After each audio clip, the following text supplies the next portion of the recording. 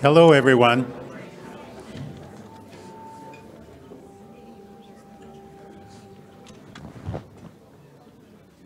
Well, welcome back to session 2, and a chance for us to focus on a critical part of the Indo-Pacific strategy, focusing on Southeast Asia. I'm Paul Evans. I know some of you in the room. I am a professor emeritus at University of British Columbia, which is a fancy way of saying a pensioner in the context of university life.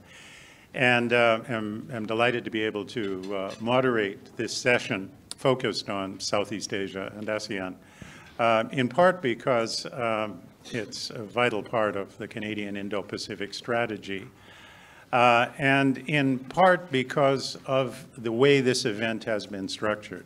It's wonderful that the IPD has been able to work with the colleagues from the Canada West Foundation and the other sponsors. This is a lively, thriving enterprise. Now, one difference between this year's session and last year's session is last year we were organized, we convened under the umbrella of Asia-Pacific. This year, Indo-Pacific. And that reflects the positions of the Canadian government, and it, I think, reflects some movement among many Canadians in putting a new frame. The shift in vocabulary is not inconsequential. An Asia-Pacific world of another era and an Indo-Pacific world that is just being born, we have an overlap, not just in vocabulary, sometimes Asia-Pacific, sometimes Indo-Pacific, but the visions, the strategic conceptions, economically and political security terms between those two different formulations of the region that we're discussing. And we'll get into some of those issues today. We're dealing with Southeast Asia because I think everyone in this room realizes that in the Indo-Pacific strategy, Canada's version of an Indo-Pacific strategy, Southeast Asia really did have a central role in this document. For some obvious reasons in its geographic centrality, but also because that Southeast Asia and trade issues, which we'll be getting into, it's commercially important. But Southeast Asia is an area of contestation among great powers. It's also a region with enormous agency, its own institutions, and distinctive approaches to the geopolitical, geoeconomic, strategic issues of the day.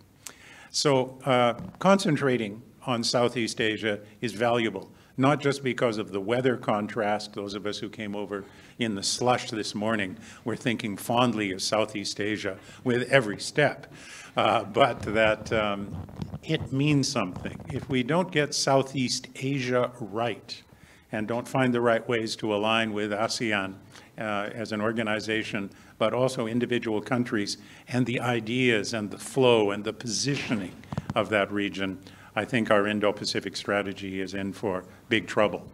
And the Indo-Pacific strategy has committed considerable resources to Southeast Asia. Time-wise, what did we hear from the general? 23 references in the document, but also some institutional initiatives, a new office for the Asia-Pacific Foundation in the region, a new trade kind of czar for Indo-Pacific based in Jakarta. These are, in addition to the activities that were outlined earlier, some important initiatives. Well, today we've got a pretty interesting panel of 4 people who live and breathe and think Southeast Asia on a regular basis. And I'll introduce their names are mentioned on your program that is in front of you, to just tell you who they are before I turn to them. Kai Ostwald, my colleague from UBC, who is not a pensioner, but is an active member and leading force on Malaysia, Singapore studies, but he's also been a real mover and shaker in trying to build networks of Southeast Asian specialists in Canada and connecting them to government. Alice Ba, who's beside me here today. Alice is a professor at the University of Delaware and has been a kind of creative China specialist who had discovered and interacted with Southeast Asia and is superb on international institutions, China's role, but also regional roles. She's that beautiful hybrid of the region of an Indo-Pacific or broad Pacific specialist. Knows a lot about the United States, knows a lot about China, and also knows a lot about Southeast Asia and its institutions. She's with us in person. I also see on the screen two people who are joining us from distance. The first is Dewi Fortuna Anwar from Jakarta. Dewi, can you hear me? Yes, hi Paul, I can hear you. Oh, wonderful to have you with us again in Canada, if only virtually this time. Dewi is a seasoned academic and policy advisor, having worked with the president and a couple of vice presidents in Indonesia as a foreign policy advisor, also as a researcher. And Dewi, I see that you're at a new organization. No longer at the one that I knew you in most closely, but Dewi is at the, let me see if I get the title right. What is it? What is the name of your organization? Well, this is a new super agency called the National Research and Innovation Agency, which integrated all of the previous state research agencies. You knew me when I was at the Indonesian Institute of Sciences, or LIPI. So now LIPI is no more. It's been integrated under this new National Research and Innovation Agency, or BRIN, as we call it in Indonesia. Wow. So it's a huge organization, yeah. Initiatives with Indonesian characteristics, so many creative things. And we have as our fourth panelist, Deanna Horton, who is a former diplomat, now academic world at the Munk School at the University of Toronto, and pays a lot of attention to Southeast Asia, particularly from an economic angle. And we have, so in that sense, people who deal with the geopolitics and the geoeconomics. Well, let's start. And the format is going to be, I'm going to raise a question to each of our panelists to kind of get them to chip in their basic views.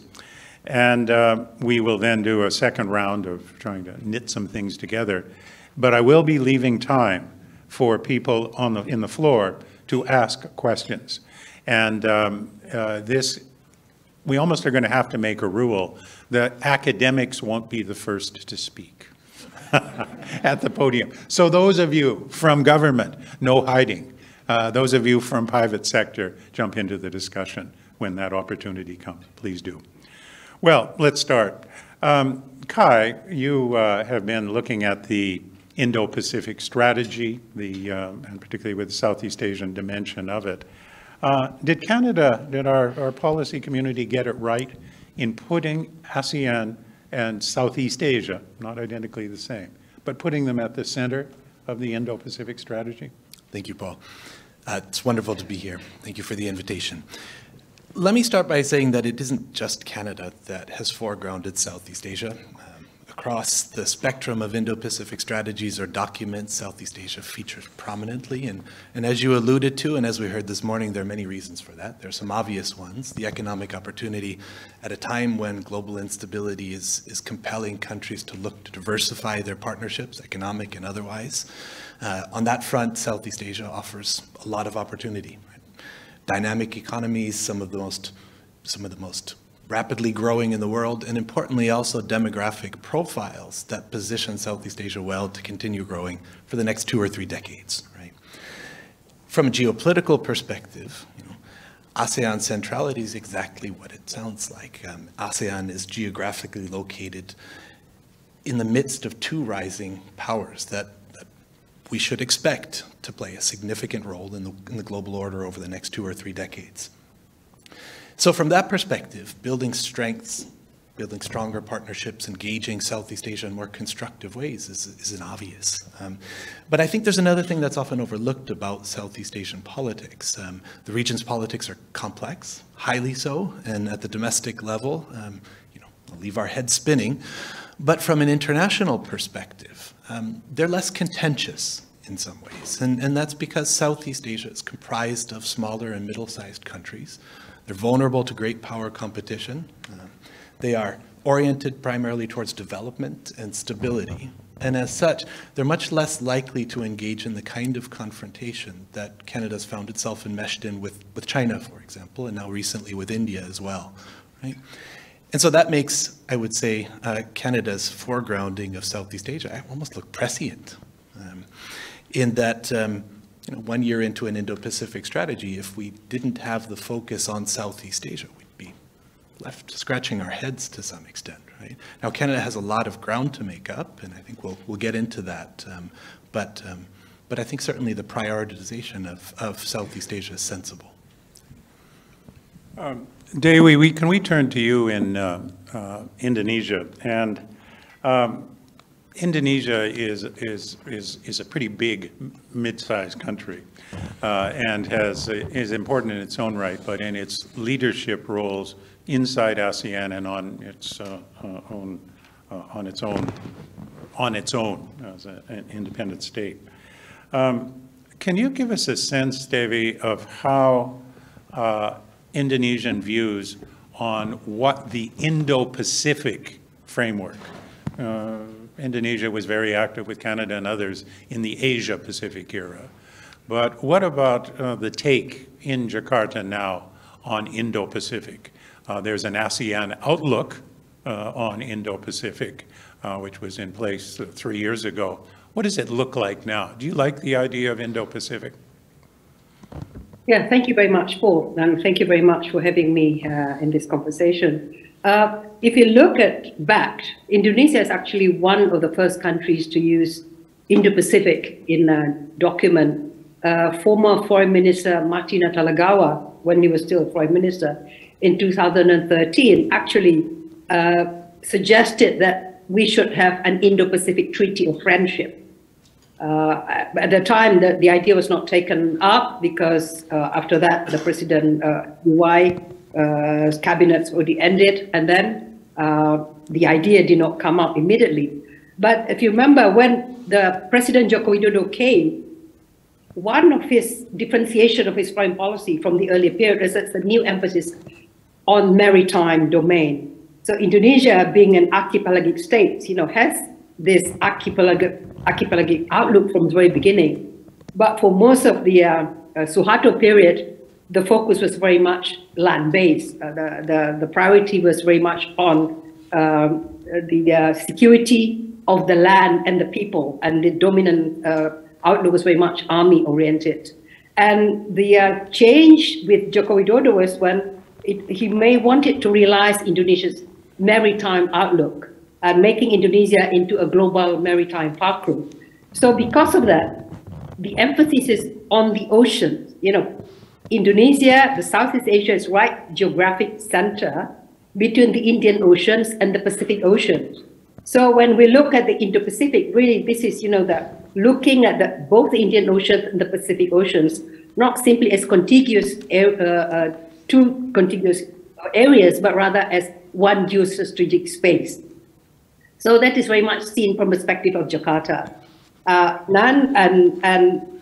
the time, Indonesia did not push immediately for an ASEAN Indo-Pacific strategy, but when other countries, when the United States, when Japan came with its Indo-Pacific strategy, the free outlook, the free and open Indo-Pacific, there was a perception that the approach was much more exclusive. There was a perception, at least from our part of the world, that this is more aimed against China. And that was why Indonesia and ASEAN, which has always been much more inclusive in nature, come up with the idea of an ASEAN outlook on Indo-Pacific. And I think that we need to underline the fact is it's not an ASEAN strategy on Indo-Pacific. So Canada has an Indo-Pacific strategy, but ASEAN has an outlook on Indo-Pacific. What it wants to stress is, the geographic, unity of the geographic space, geostrategic space between the Indian Ocean, the Pacific Oceans, and and Asia and Australia. But the emphasis is that we want to reiterate that ASEAN's approach is inclusive. It underlines the openness, the transparency, the inclusiveness, the rule-based international order that would bring in all countries, and that we do not want a new Indo-Pacific structure or architecture. We would like to use ASEAN centrality, make use of existing ASEAN mechanisms, which are already Indo-Pacific in its footprint from the very beginning. If you remember, in 1994, we had the ASEAN Regional Forum, which already include all of the South Asian countries and also includes North Korea, Mongolia, and Pacific countries, of course, like Canada, the United States, and Australia, and New Zealand, and so on. So, but even though it's called the ASEAN Regional Forum, the membership is already Indo-Pacific. And then we have the East Asia Summit, which Canada would now like to join. That again, although it's called the East Asia Summit, also at the insistence of Indonesia, we already included not just ASEAN plus the 3 Northeast Asian countries, China, Japan, and South Korea, but also including within the East Asia Summit, Australia and New Zealand and India in the beginning, and then later on the United States and Russia also join in. So from the ASEAN perspective, from the Indonesian perspective, it's really the unity of the Indian and the Pacific Ocean, so the increasing saliency of the maritime domain, the increasing importance of the maritime domains, whether it's for security reasons, for economic reasons, and for people's movements reasons. And also the fact that it has to be inclusive. And that, I think that's the most important fact that is, that we are driving from ASEAN. And again, I said, it's not a strategy, it's an outlook. Right.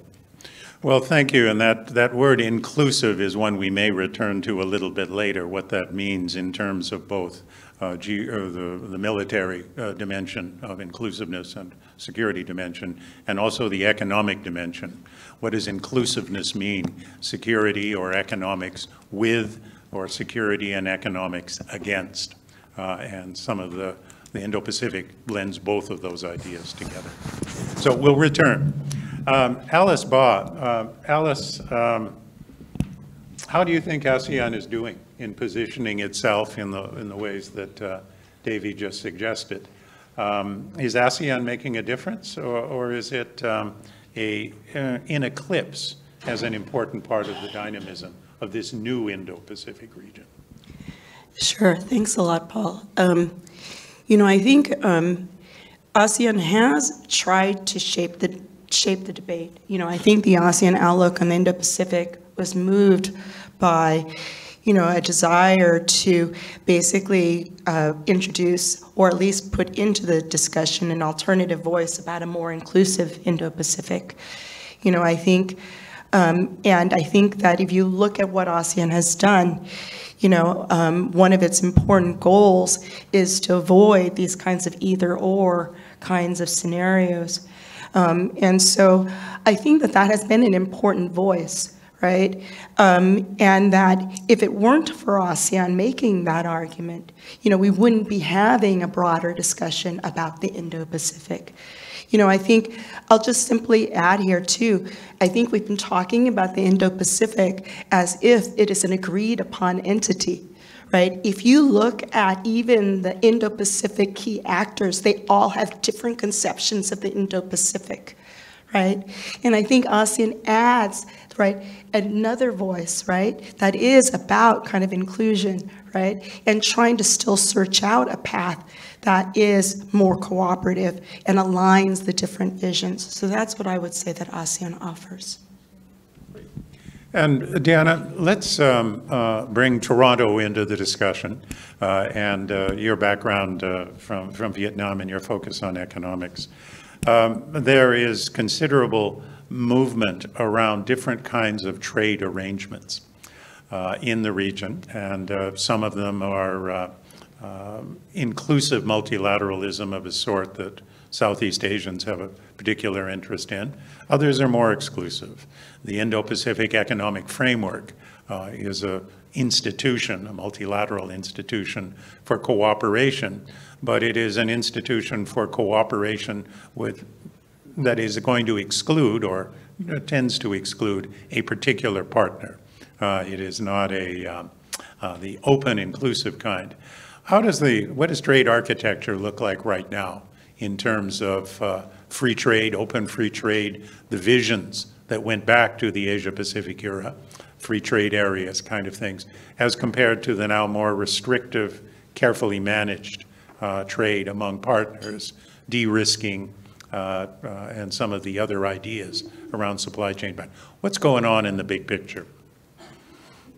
Well, there's lots going on, Paul, and thank you very much for having me today. Sorry I can't be there in person. So Canada is very concerned and proud of its involvement in CPTPP, but we don't talk much about RCEP. And I think RCEP is also a very interesting and something that we really need to pay more attention to. I'm particularly, when I look at the what is happening on both sides, the countries that are really benefiting, I think, from the coincidence of CPTPP and RCEP are the ones that belong to both. So you look at Australia, New Zealand, for example, Brunei, Singapore, Japan, Vietnam, and Malaysia. And of course, what strikes me when I look at this is, you know, no matter how much any country wants to, whether you call it de-risking or decoupling, it's all about China and people's dependence on China in terms of supply chains. China still supplies so much of what we think of even as coming from ASEAN countries, because it's those countries, especially Vietnam, for example, that have really benefited from the China +1 strategy or de-risking or whatever you want to call it. So I think that's something that we also have to pay attention to, and that is really why ASEAN is kind of the linchpin of all of this, because of its geography, as mentioned earlier, its demography, and the fact that so many companies have decided that they need to have another source of production that is close to China, but not in China. So I think going forward, this is going to be very important for Canada to pay attention to all of these developments. Canada now wants to become a part of IPEF. I don't know whether that's going to happen. And I'm thinking, I have a particular interest in digital trade, and I think that that is going to evolve as well. Deanna, let's then turn to a second round, and I'll actually start with you immediately on this. In terms of, you almost were making a case for Canadian membership in RCEP. I'm teasing you, but the idea of a free trade area of Asia Pacific, which is notional at this stage, but is still alive. What do you think is the best priority items for Ottawa in injecting ourselves more deeply into the architecture of trade policy in the region? Where should be our focus? Is IPEF valuable to Canada? IPEF would certainly be valuable to Canada. IPEF, of course, is not a trade agreement. It's what the U.S. came up with when it was no longer involved in CPTPP. But let's not focus on trade agreements per se, but rather all of the ancillary benefits that go with actual discussions on issues that can be covered by trade agreements. A lot of the goods manufacturing is already covered in trade agreements. So I think what is more interesting is digital and services, as I just mentioned. And I think that's where Canada needs to pay attention in terms of looking at the future and what future benefits will accrue, the more that people are able to trade in services on data. They say that data is the new oil, but also when you're looking at some of the other interesting developments in terms of green energy transition, which is important to Canada, and other areas where trade agreements may not play as great a role, but what is more important is on the regulatory side and ensuring that whatever it is that you want to be trading in a way is not hampered in any way by regulatory regimes. Okay. Let's talk about perceptions of Canada. And Devi, ask you a frank question. Has Canada's Indo-Pacific strategy attracted much attention in Indonesia? And if so, what is the analysis? Is Canada moving in the new necessary direction, or is it Canada departing from some of its older principles and its pattern of past interaction? What do you think about Canada?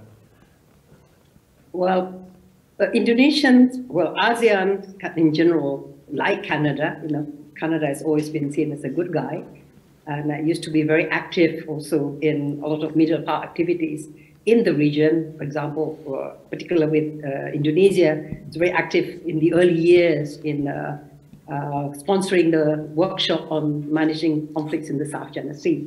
It seems it was a bit quiet for a while, but to be frank with you, the Canada Indo-Pacific Strategy, we've heard about it, those of us who do read the Jakarta Post and international news, but maybe because it is not controversial, because I've just been looking at it, and because I was invited by the Ambassador of Canada just a few days ago, and he distributed this Canadian Indo-Pacific strategy to us. They're quite innocuous, and very broad-based and not controversial.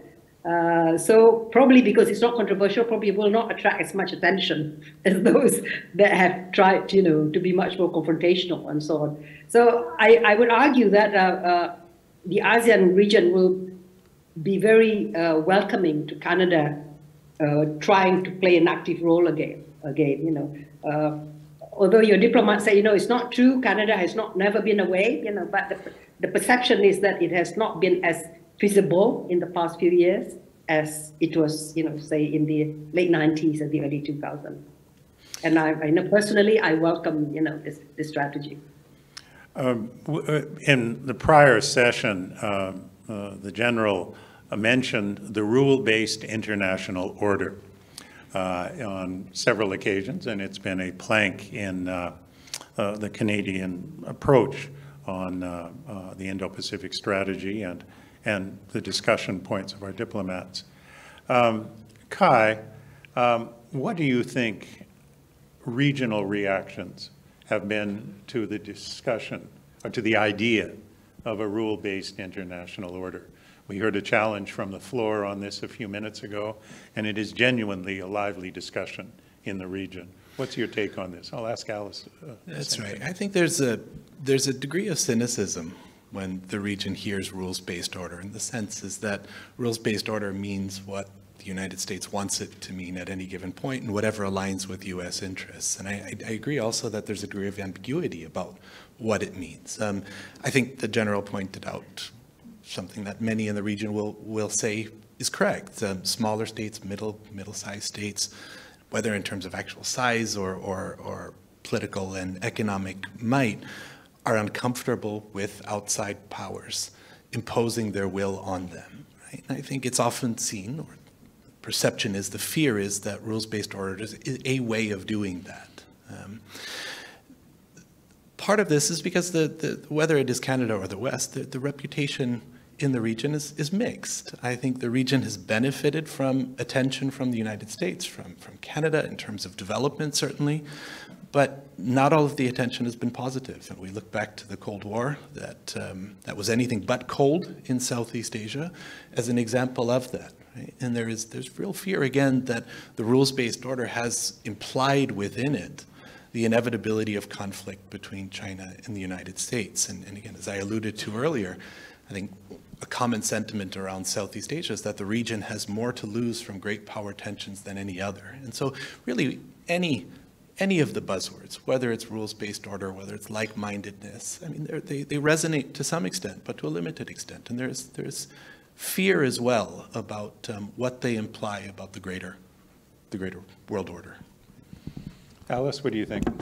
I'm going to basically agree with some of Kai's points and maybe add, two others. I think, RBO, rules-based order, is one of the most kind of ambiguous terms that has become so widely used, right? And I think, Professor Narayan made a good point earlier. If it was about international law, then we'd talk about international law. But it's rules-based order. And so it has become very associated with the U.S. agenda, right? I think, and so as a result, then that becomes much more unilateral. And so I think that it is kind of a problematic, contested term, right? The 2 points that I would add to the ones that Kai has already made is, one is trade, and 2 is also human rights, right? So on the trade front, I think that if we're going to talk about RBO, rules-based order, from Southeast Asian's point of view, maintaining the trading rules is also very important, right? The multilateral trading system is very important. I think the second, on the human rights question, I think this is, this is maybe getting a little bit out of the question. But there's some mixed reactions also to this question in terms of the human rights. Thailand definitely feels that RBO is used against it, but not against others, right? For example, it doesn't view, right, the United States as a particularly dependable ally in that sense, and that's interesting. Point, because it comes from both, different sides of the political spectrum on this view, right? So I think RBO is a problematic term, and I think we should recognize it as such. Devi, how do you react to the rules-based international order kind of vocabulary and vision? Well, if you look at it, yes, rules-based international order, we are all for it. But after all, we all support international laws. We all support the UN-based multilateral systems that uphold the rules-based international order. But there is, this perceptions that somehow superpowers are above the rules-based international order. They can violate with impunity, violating international, the UN Charter about not invading other countries, which violates, the sacredness of territorial integrity and sovereignty. United States does that, Russia does that, and China is accused of, carrying out of aggressions, also like particularly in the South China Sea, violating the spirits of the UNCLOS. But if you look at ASEAN countries, the rule of law is specifically mentioned in the ASEAN Charter as well as in the ASEAN Outlook on Indo-Pacific. So I would argue that we need to have this rule and rules-based international order, but we take it at face value so that everybody must carry out the rules as they were written in the spirits that they were meant to be when they were created, to protect national sovereignty, to protect territorial integrity, but also later on when we develop, the sense of international responsibility to protect also towards human rights and democracy. We should also continue to do that. And for smaller and medium scale countries, the only protections against big powers is through laws, through international institutions, through the rules. So what we like to do is to call on the big powers, to walk the talk and not to weaponize, the rules-based this international order, only interpreting it to their interests. And therefore, behaviors that are seen as hypocritical or double standards actually undermining the rules-based international orders. And we know at the moment that usually there's not small countries that are doing that, but big countries, and also like the behavior of, what is happening now in the Middle East. Let's mention that, what's happening in Gaza, where we see the United States continue to be totally uncritical about what the Israeli forces are doing in Gaza, where thousands and thousands of civilians are being killed, mostly women and children, and not a squeak about protections of human rights. Deanna, on rules-based international order, who's going to make the rules for the next generation of economic interactions in the region? Can I just go back to something that was mentioned? No, I will get to that. But I think one of the things that really came out during Japan's chairmanship of G7 is economic coercion and the notion of economic security. And this is related to the rules-based order because essentially economic coercion is operating outside of the order. And it's done by superpowers. And it's countries in ASEAN who suffer from this. And Canada has suffered from it, both from the United States and from China. So in terms of making the rules, we can't seem to be able to come together to agree on the rules, except and the multilateral trading system is under threat from that. On the other hand, though, there are some movements to create rules about things that we do care about, including on the digital side. So I think that the notion of creating new rules will be important, obviously. But I think where Canada could play a role is helping to create a rules-based order that benefits not only the superpowers, but everybody else who depends upon them. That's a tall order. Let's talk about ASEAN, Southeast Asia, from a slightly different angle. And that's how strong ASEAN is as an organization. We've been, for some years, looking at the concept of ASEAN centrality and what it means. How strong an organization is ASEAN at this stage? Can it bear the weight of what many people hope it will play in this very tangled geopolitical context? How strong is ASEAN? Kai? This is a big question. ASEAN as an organization has well-known limits. Of course, it's often dismissed as a talking shop.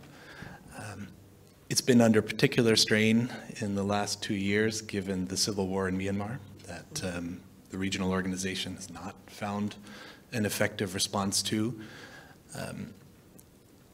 I think nonetheless, ASEAN is strong as an organization for the role that it plays, which is to get Southeast Asian countries who often have very different interests together and converging on a single message. Not always. Obviously, on the South China Sea, it's been ineffective at times. There are many other issue areas where that convergence hasn't happened. But the fact that we are in this room talking about Southeast Asia as a coherent region, when we reference the size of the economies of Southeast Asia, we talk about the region. We talk about regional perspectives. That is a result of what ASEAN enables. Collective voice. So in that sense, I think for all of the institutional weaknesses that the organization itself has, the product that it creates, this idea of regional unity, is incredibly powerful. Alice, why don't you take that one on and address the key issue that many Canadians are agonized about, is developments in Myanmar. Sure. And the new stage of the struggle. Is this a sign of ASEAN irrelevance, weakness, or something more positive? So I think most of us who have been following, this issue would probably agree that Myanmar, poses one of the biggest threats, right, or challenges. Challenges is probably the better word, I think. Challenges to ASEAN as an organization, right? It involves a member of its own, right? It is an organization, by the way, that is premised, right, on the unity of Southeast Asia, right? Security is defined as the unity of Southeast Asia. And that puts the organization in a very difficult spot in terms of how to deal with the organization, or with Myanmar, right? We do have differences of opinion, right? Ranges of interests within Myanmar, or on Myanmar within ASEAN, and so that has been a challenge. But I would also argue, right, that number one, despite the differences on Myanmar, right, there has been consensus, right? They have agreed there is a consensus on Myanmar. Now, that is, of course, contingent on the fact that, Thailand had a critical change in government recently, right? And so that was important because before that, right, there was kind of a fragment or a two-track kind of approach going on. One that was not, complete, that was not bought into by the organization collectively, right? But the change in government in Thailand has changed that, right? I think the second thing, right, is that, I guess I'll make just two more things. I'm going to stop. I think that the Myanmar case, ASEAN is challenged, in terms of what it can do about Myanmar. In the end, Myanmar is one of the prickliest regimes in Southeast Asia, and so you can't impose, on Myanmar, and so you have to work with Myanmar, right? And then I had a third point, but I forgot, and maybe I'll come back later. Thanks. Devi, we need to hear from you on this one. ASEAN, Myanmar, the relative success of it playing a central role in the solution to, or at least the management of a deteriorating situation. Well, that's clearly, it's not been very successful. The ASEAN invited the junta to Jakarta during the special meeting in April 2021, and came up with a 5-point consensus, namely to end hostilities in Myanmar, to allow humanitarian access, to appoint an ASEAN envoy, to hold an all-party dialogue, and for the envoy to meet all the parties. And that hasn't happened. That violence has continued, and more people have lost their lives in Myanmar. And that was admitted by the chair of ASEAN now, Indonesia. They came out that it's not much development there. But it's also, we have to recognize that when you are dealing with an internal conflicts or the internal civil wars, there's also a limit of what an outsider can do. It is not for ASEAN to bring peace to Myanmar.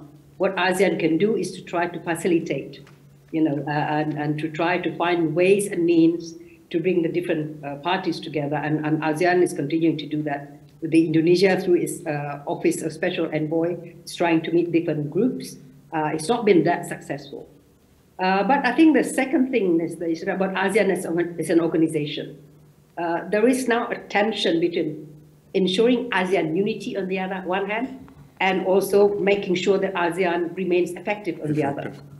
Yeah, and for this, ASEAN has been in a bind. The ASEAN has a charter, and in the charter, it has principles besides respect for each other's sovereignty and non-interference in each other's internal affairs.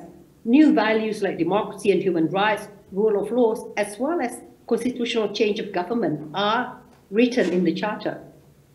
But the charter does not have an enforcement mechanism. In the original draft of the charter, it actually said that, if a member state violates the principles of the charter, it could actually receive sanctions. Like the Commonwealth countries do sanction. The Commonwealth Organization sanctions a member state, for example, that carried out an unconstitutional form of government, like what happened in Fiji at one point. And ASEAN doesn't have that. And now, with this crisis in Myanmar, I think that is also transformative to ASEAN, because ASEAN said, we doesn't want to be held hostage. In the past, ASEAN allowed itself to be held hostage by Myanmar. when the European Union said, we will not allow Myanmar to come in to join in ASEAN, in Asia, European meeting, then ASEAN said, well, if Myanmar is not coming, then ASEAN is not coming. But now ASEAN said, we will not, we continue to help Myanmar, but helping Myanmar, but at the end of the day, it has to be up to the members and the people in Myanmar themselves to come together. And usually an internal conflict, it takes time. But secondly, to ensure that ASEAN will continue to be able to do the kind of things it's expected of ASEAN to do, to bring peace and development to the wider Southeast Asian region, as well as, to manage relations with the external powers, to play the centrality role. And here, by disinviting the junta to ASEAN meetings, by not inviting the political leaders of junta, because ASEAN does not recognize the legitimate junta, I think this is creating a precedent in ASEAN. It is, in fact, imposing already a de facto sanction on Myanmar. And the last ASEAN summit has also been decided, ASEAN will try to make itself more agile in decision-making process. In political security arena, usually it's absolute consensus. So that means that a member state actually has a veto over the whole ASEAN decisions. And now, because of the problem in Myanmar, it's been decided that, ASEAN will be much more flexible in its consensus. So we'll see that the crisis in Myanmar will actually also push for institutional transformation of ASEAN. Deanna, anything to add? Yes, I would just say, building on what Debbie was saying, but taking it in a slightly different direction, the notion of development, I think, has been key to ASEAN. Very vast differences in economic and political might, shall we say, between them. And I think where Canada would have a role, along with perhaps partners such as Japan and Korea, is offering ASEAN another other options in terms of infrastructure investment, for example, where ASEAN doesn't want to have to choose. ASEAN's leaders are polled and show that they don't like China so much, but on the other hand, they are dependent on China. They don't like when the US is flexing its muscles in a way that harms them. So I guess the question is, where can we play a role in terms of development, which is really the key, one of the key objectives of ASEAN? Well, that leads to a natural transition, this focus on development and some of Chinese perspectives on their new framework for pushing a new kind of international order that focuses on development in a different way. But let's focus this one on the China dimension of the puzzle. What can we learn from ASEAN, Southeast Asian countries' management of multiple China challenges? One of those is on South China Sea and the slow progress in resolving a whole set of really difficult tensions that have military aspects. So we have a South China Sea issue, how ASEAN has tried to, and individual countries have tried to manage the China question. But there's a bigger overall question. Dewi premised around the idea of inclusive institutions that bring China into them is the tagline for what that's really about. What do we have to learn from ASEAN in managing relations with a rising, more assertive, and in some ways difficult China? We always turn these to you first, Kai, because you're the youngest. It's again a big question. And I think it's a difficult one to answer in part because, of course, the bilateral relationships between the member countries of ASEAN and China vary quite a bit. They range from relatively friendly through much more tense, of course. But I think one collective feature of ASEAN, its positioning vis-a-vis China, is the recognition that as the region's great power and as a collection of much smaller countries in China's backyard. China has to be lived with, right? The notion that that Southeast Asian countries can decouple from China, which is the largest trading partner of every Southeast Asian country, is a non-starter, right? And that lived with means many things. Obviously, it means very different things for the Philippines and Vietnam, with regular confrontations around the South China Sea, the East Philippines, the West Philippine Sea, or the East Sea in Vietnam. For Singapore, which has robust, long-standing relations, or Malaysia with China, it means different things yet. But that common feature of this is our reality for the foreseeable future, for the next 50 years, for the next 100 years. China will be a major global power and has to be lived with somehow. Alice? I was actually going to start with that same point. China's not going away, right? And so, in terms of, ASEAN and Southeast Asia's responses, to China, I mean, I think that that's the starting point, right? So that's the starting point. You can't decouple from it. You can't cut China off. And so you have to try to figure out ways to live with it, right? I think and I'll use your examples, right? So you had the South China Sea example. I think the South China Sea is actually a good example, right? As we know, South China Sea has been a highly challenging, situation for maritime Southeast Asia, right? And I emphasize maritime Southeast Asia. But, if you look at how some of these states have been dealing with, and that includes, right, I mean, Vietnam and the Philippines, right, that on the one hand, right, they're pursuing closer relations with the United States, right, in terms of broadening their strategic cooperation.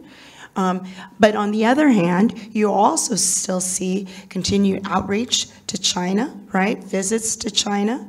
You also have, a first participation in a China-hosted military exercise by both Vietnam and the Philippines, right? And so these are important kind of examples of how states are trying to still keep these avenues, right, open, to, work with China, right? Even recognize, and still, of course, taking some other steps, to, kind of push back, right, in other ways, right? But it's important to maintain the dialogue. Similarly, inclusive institutions, I think, this is true when they were first created, the ASEAN frameworks, right? The importance of inclusive dialogue, the importance of having mechanisms beyond, for example, alliance partners.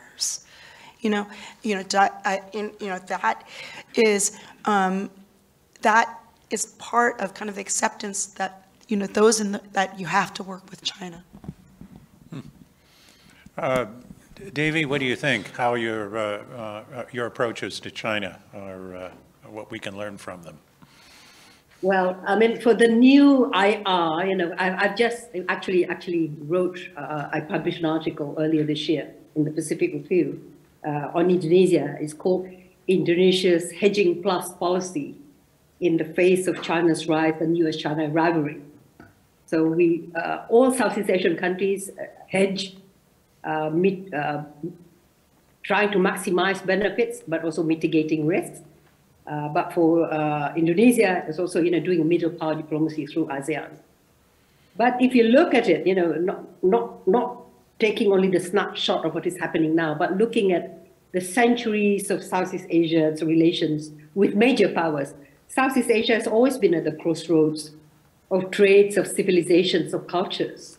China, India, Arabs, Europeans, actually the Arabs and the Chinese and the Indians have all came to Southeast Asia to trade, and they left their civilizations, they intermarried. They did not bring wars. It was only when the Europeans came that they brought war, because through their more exclusivist, mercantilist policies. And now I think that what ASEAN is doing is just borrowing from what South Asia has always been doing. We never put our eggs in one basket. It's always been able to multi-engage. We've always been extremely promiscuous. We diversify our links, taking the best from everyone, but adopting and adapting and creating, civilizations in Southeast Asia with this distinct, with this Chinese influence, Indian influence, Islamic influence, European influence, but you can tell they are Southeast Asians. And I think we'll continue to do that, that the traditional wisdom of Southeast Asia being open is what is informing ASEAN openness and inclusiveness. You don't need to tell Southeast Asia to be wary of China. We know. We have lived through centuries of that. We don't need to be told to be wary of Japan or to be wary of the United States. We've all gone through that period. So for us, the most important thing is to engage all sides, but at the same time, not to be over-dependent on anyone. Vulnerability is when we don't have choices, when you become too dependent. So either becoming too dependent on the West or becoming too dependent on Japan or on China is bad for you. So the most important thing is, get what you can get, but also mitigate your risk.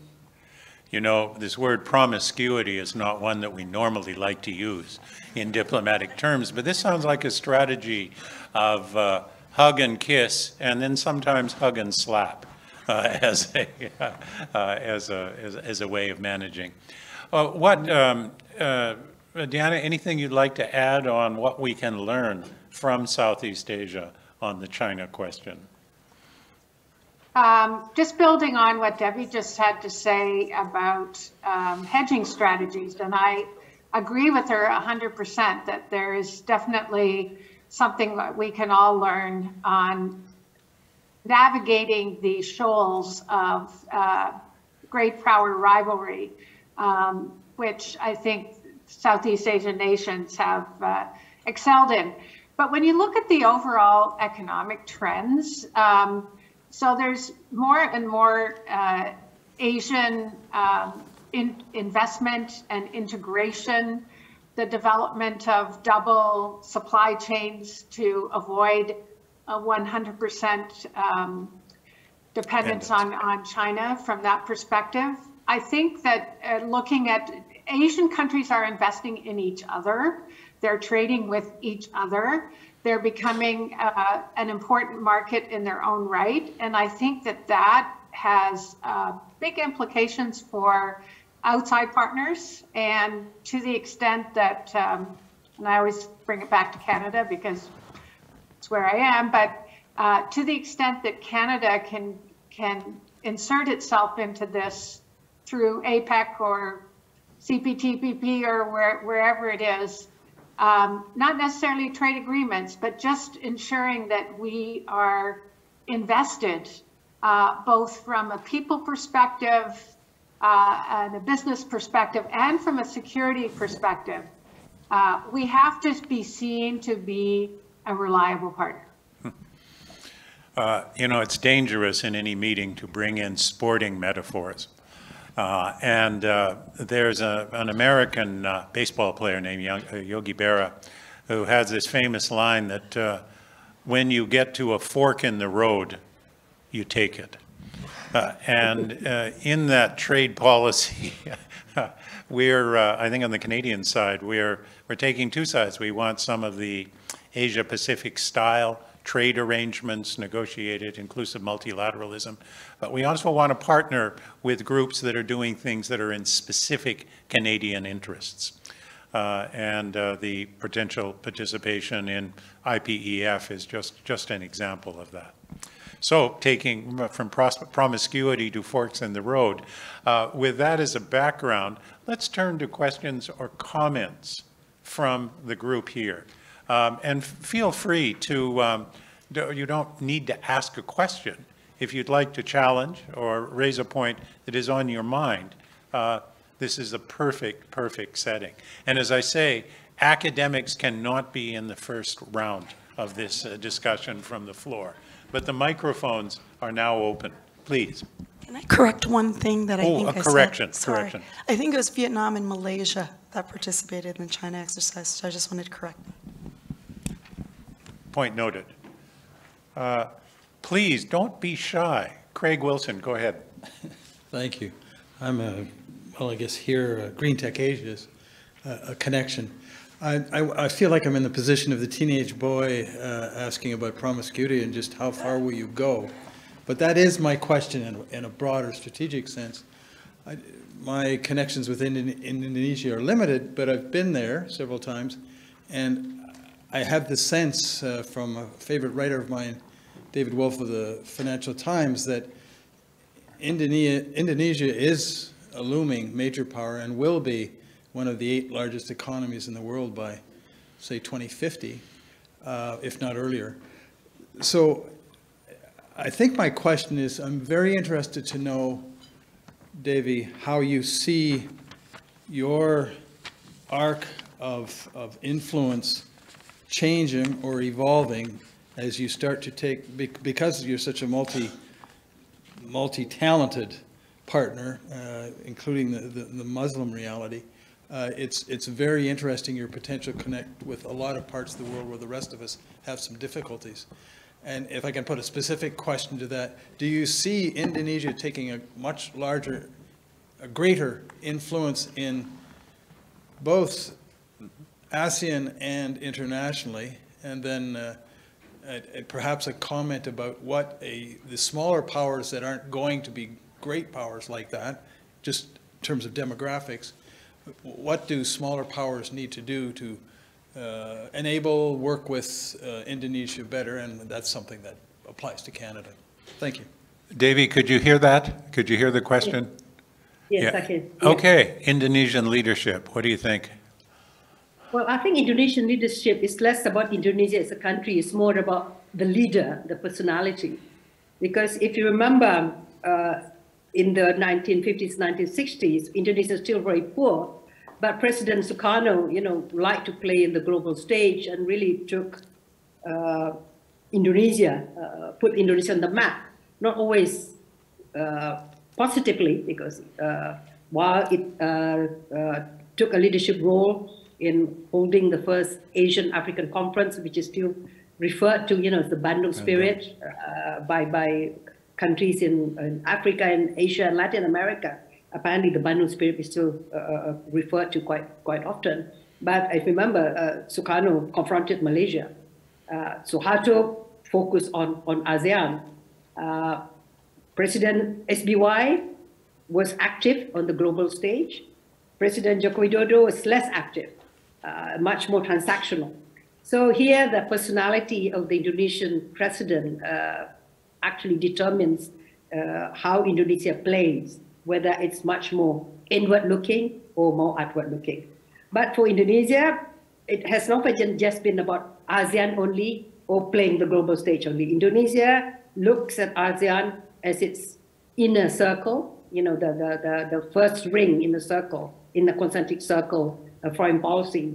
So it is the cornerstone of the foreign policy. If we do not have good neighbor policy, if we don't have good regional stability and prosperity, it will be very difficult for Indonesia to feel secure or safe to play in the global stage. But Indonesia, as you mentioned, is the world's largest Muslim nation. In the past, Indonesians have tended to be much more humble and a bit hesitant to elevate this Muslim Islamic credential, because in Southeast Asian Islam is regarded as not quite it, and somehow less than its Middle Eastern counterpart. That Southeast Asia is more like in the periphery. But recently, with a lot of problems in the Middle East, and at the same time, the development in Southeast Asia, Indonesia has become, a vibrant democracy, and the economy is developing quite rapidly. Malaysia too is a vibrant economy, a vibrant society. There's greater self-confidence. So there's also there's also an attempt to project into Islam, which is much more inclusive, which is much more moderate, where Islam, democracy, and women's empowerment, can walk hand in hand. That's the international image of Indonesia that President Yudhoyono, for example, tried to project. Jokowi has been less active on that because he's much more interested on economic diplomacy. But I imagine maybe a future president who is much more international in his outlook could also take this up again. And the non-aligned movement, at the end of the Cold War, they say, what is the relevance of the non-aligned movement? But now with all of this multipolarity or multiplexity that is becoming much more salient again. For Indonesia, there's a saying that ASEAN for us is too big for a handkerchief, I say, and it's too small for a tablecloth. You cannot, so for a big country, for its economy, ASEAN is too small for Indonesia, and also for its diplomatic activism, for its energy, excess energy. ASEAN is never ever going to be sufficient in its own right, but it doesn't mean that Indonesia will ever regard ASEAN to be less important. It remains to be the primary foundation, but Indonesia, I think, should play a more global role as well on climate change issue, on human rights issues, on other major issues that countries should look at wider multilateralism. And I think, Indonesia and Canada should work together to again strengthen multilateralism. Devi, I'm not sure if we should nominate you to run for the presidency in Indonesia, but as I heard you talk near the end, maybe Secretary General of the United Nations coming into your future. We have Sean. You had a chance before. Let me just. Is there anyone else that's coming up? I see a gentleman here. Please. Hi. Hello. I'm Aki Kusnami from Japanese Embassy. So I'm not from the academia, so I think I'm entitled to comment. Yes, absolutely. So actually, this is a comment, really, because in the discussion, we sense some skepticism and cynicism about rules-based order idea and or the international order based on the rule of law idea. And of course, coming from a country that has been maybe one of the earlier, or maybe one of the earliest advocates of the Indo-Pacific idea, I thought I should maybe jump in here. I just wanted to, actually just doing that, I just wanted to echo what Major General Smith mentioned, and also what Professor Horton, Deanna Horton from Toronto mentioned. It's not, I think neither Indo-Pacific idea or the rules-based order or international order based on rule of law is not just a fancy word. It reflects our sense of meeting the real challenges. And then Major General Smith mentioned some difficulty and challenges, including attempts to change the status quo unilaterally, force, coercion, and Ms. Horton, Professor Horton mentioned economic coercion. And of course, when we have those challenges, how best to share the challenges and rules-based order or international order based on the rule of law. I think it's just an expression of we have to meet these challenges, and then we don't necessarily have to be too apologetic in the use of these ideas. Of course, these have to be. We have to really explain that this is not an arbitrary thing, but but I think we have to really come back to why we're really using that, and we don't think that we have to be apologetic. And then I also wanted to just comment on what Professor Evans said. You sounded like it's either Asia-Pacific ideal of inclusive trade agreements, or either is more specific collaboration. I don't think it has to be either one or that. I think it can be really both, and that's what we are, I think, pursuing. So thank you very much for your generosity. That fork in the road, take both. That's good. Thank you for that comment. That's very helpful, and I think this discussion of rule-based international order is going to circulate around through more of the discussion. We just have about 3 minutes left. Can this gentleman, and Sean, we will give you an academic's last 30 seconds. Hi, Paul. Bart Adesh, formerly a director at the Asian Development Bank, now with APF and McGill University's Institute for the Study of International Development. So this session has focused on Southeast Asia and ASEAN, obviously, and among the topics we've talked about are trade issues. We have the CPTPP that already includes 4 members of ASEAN.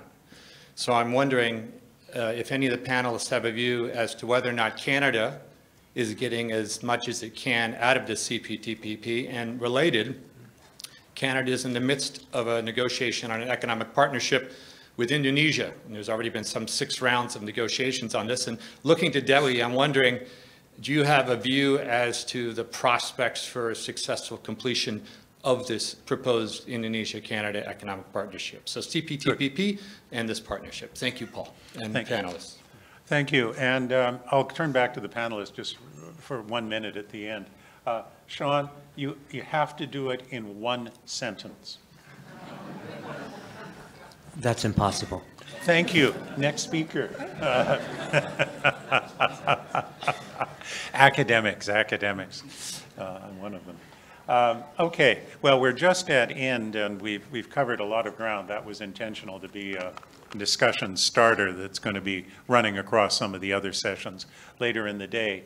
But if I could ask each of the 4 panelists to, in 2 to 3 sentences, come up with what is their principal recommendation for what Canada should be doing better with Southeast Asia.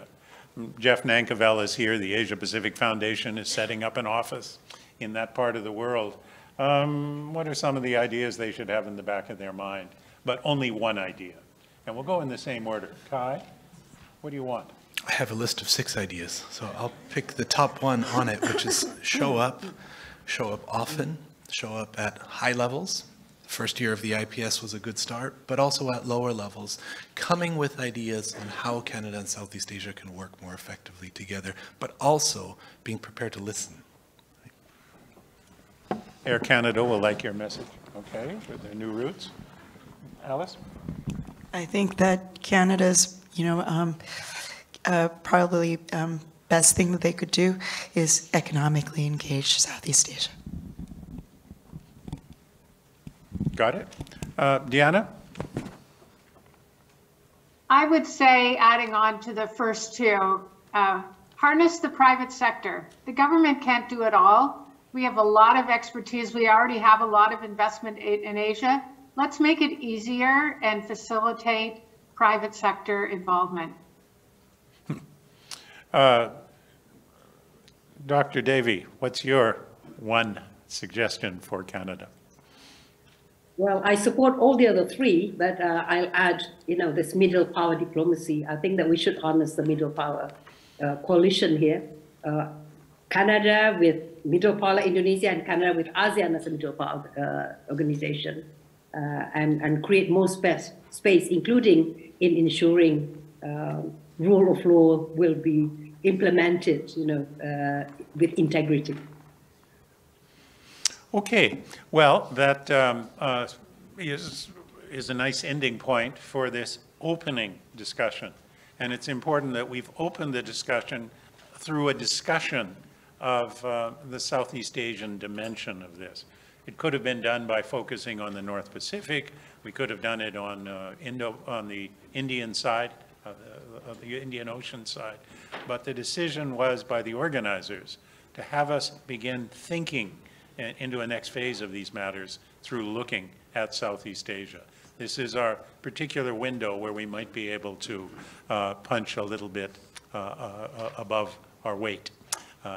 So with that, let me, I have my own personal views on these matters. I write books and articles on Southeast Asia, and I've personally felt that it is essential that we use Southeast Asia as that window for managing our entry into a region and mobilizing Canadians for it. That is so important to our future. So with that, let me thank the 4 panelists. Thank the technicians, by the way, who brought in Devi and Deanna really beautifully. They're like they're in the room. We miss you both here, by the way, and I hope there'll be another occasion when you both will be here in person. But I think it really worked technically, and would encourage those of you who are in this session and are going to be staying on, please try to find a way to say one thing during the later portions of the sessions. Come in with your views. It's really important to hear the views. We really appreciated the Japanese diplomat who made a very important comment. You don't have to be a question, but to get some views into this discussion, we have to talk about these matters. With that, IPD, Canada West Foundation, thank you. Take a break for 30 seconds till we change. You don't get to go far because we turn to Indo-Pacific security architecture, the Quad, AUKUS, and NATO, topics that will hit a different part of your brain than what we just did. But for the panelists, thank you so much. Thank you. Bye-bye. Thank you.